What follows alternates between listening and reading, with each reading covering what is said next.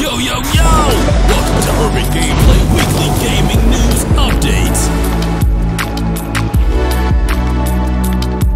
2021 is shaping up to be a huge year for RPGs, and it's just got even bigger thanks to Aqua Plus revealing the official release date for the hotly anticipated action RPG Utawarerumono ZAN 2. The release date is set for the 22nd of July 2021, but so far this is for Japan, so us over here in the West may have to wait a tad little longer for the game to be localized.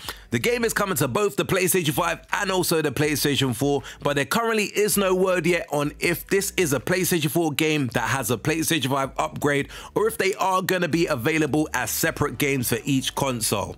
Now, this game is going to be based on the very popular and interesting Utawarerumono Mask of the Truth. However, Aqua Plus has shown that this new game is going to feature a much more in-depth storyline and a new battle system, which looks like it's going to be a lot of fun to dive into as well. The next issue of Famitsu, which is due out on the 1st of April, is going to have a special interview with the developers. There's going to be an in-depth article that is going to look at the story, the characters, and also the gameplay that is going to be on offer here. It looks very exciting, and no doubt action RPG fans are going to be very interested to see what is revealed in this exclusive article.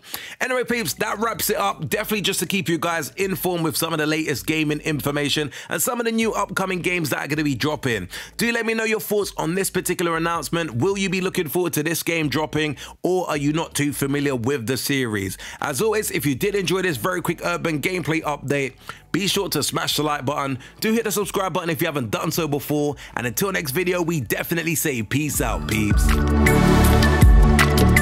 sure you hit that like and subscribe button for more cool urban gameplay videos.